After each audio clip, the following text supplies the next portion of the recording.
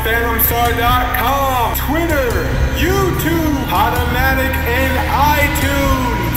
This is brought to you by Loot Crate and Tweaked Audio. Now it's time for the Guys Night Podcast!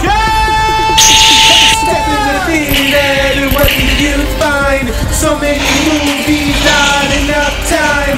Action, thriller, horror, comedy, even foreign documentaries. There's always something out there new to review.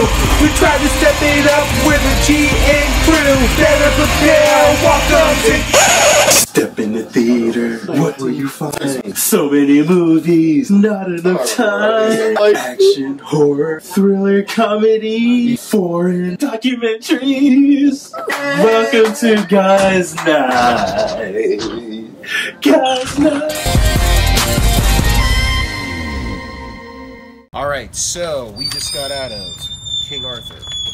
Mighty Scroll says, starring Charlie Hunnam, who magically becomes a girl in the beginning and then transforms into a beautiful, luxurious boy. Jude Law, Eric Bana, Damian Huntsman, Adrian Gillian, Katie McGrath, Hermione Cloverfield, and Freddie Fox, to name a few. So the movie itself is an adaptation of King Arthur's Round Table. It's basically the essence and the origin of how he comes to be.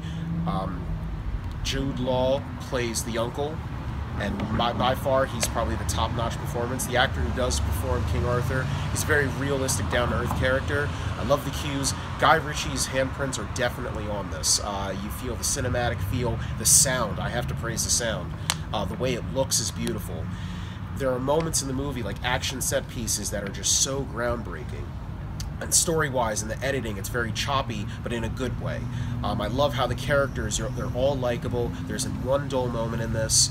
Because of that, I'm going to give King Arthur and the Legend of the Sword a 3 out of 4. Alright, we just got out of King Arthur, Legend of the Sword. I have to say, it is probably one of the better action movies this year. I mean, I was pretty impressed because I walked into this thinking I'm going to be displeased.